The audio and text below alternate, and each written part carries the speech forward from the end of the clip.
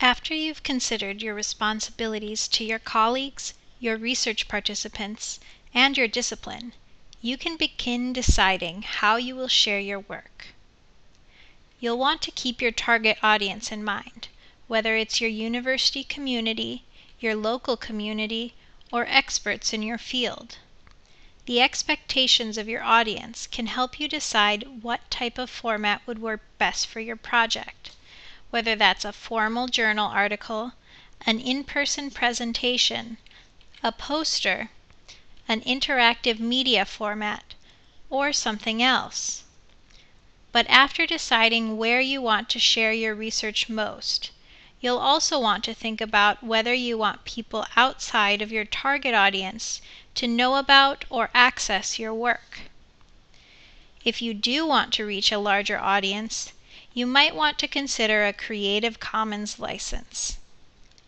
Creative Commons licenses let you grant permission to anyone in the world to copy, share, and build on your work, as long as they follow the requirements you've set out.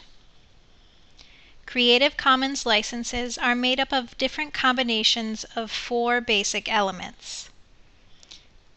Attribution is the first element on all Creative Commons licenses. This requires that anyone using your work gives you credit for it. There are 3 other elements you can add in different combinations to your license. This one is non-commercial. You'd add this requirement if you don't want others using your work to make money. The next element is no derivatives. You'd add this requirement if you don't want people to change anything in your work. They would have to share it as is. The last element is share alike. You'd add this requirement if you want people to share new versions of your work under the same Creative Commons license you chose. Creative Commons has packaged different combinations of these elements into 6 licenses. As an author, you can decide how comfortable you are with others reusing your work. Keep this in mind when you're choosing a license and when you're choosing where to publish.